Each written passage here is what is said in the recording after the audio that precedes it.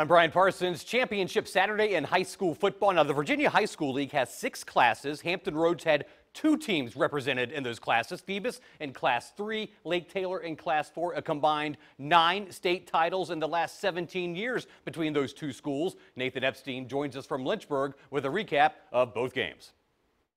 2 teams chalked with tradition looking to return to the top. Lake Taylor from Norfolk and Phoebus from Hampton. Now, the Titans hadn't won the state championship since 2013 and then lost in double overtime in 2014. As for Phoebus, they were looking to return with their first title since 2011.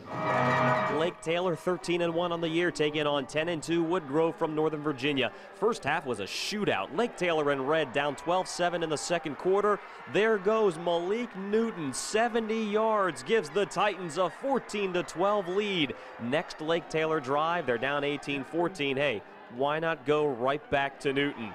One play, that's all he needed to go 50 yards down the sideline. Titans back in front, 28-18.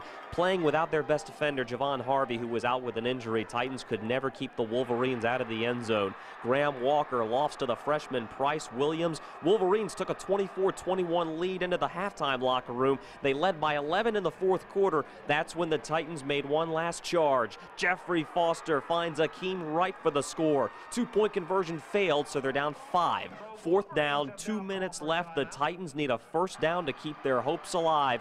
Foster is sacked, and that was your bowl game. Woodgrove upsets Lake Taylor for the Class 4 championship, 38-33 the final score. The kids were resilient about hanging in there, scoring, and then we came up short, and it's a part of life. Everything's not going to go your way, but you're still champions, and you still had a great year. 2 13-1 teams. Phoebus looking to go a perfect 8-0 in state championship games. First quarter, we're tied at 7. Third down for Heritage in the white jerseys, and for the second straight drive, Jabari Blake busts it. 69 yards to the house. He's getting a number of Division I looks. Phoebus almost playing a true road game in front of the Heritage home fans, trailing 17-7 at the half. Third quarter, here come the Phantoms. Chris Daniels to Barry Hargraves Jr. for a 62-yard touchdown. It's a 3-point game. Fourth quarter, Heritage again stretches the lead back to 10. Blake with his 3rd rushing touchdown of the game. He also led his team with 177 yards on the ground. Phantoms need a little bit of magic in the 4 minutes left to play. Perfect play design. Daniels hits Kamari Gray for the touchdown. Extra point, though, no good, but it's still a 4-point game.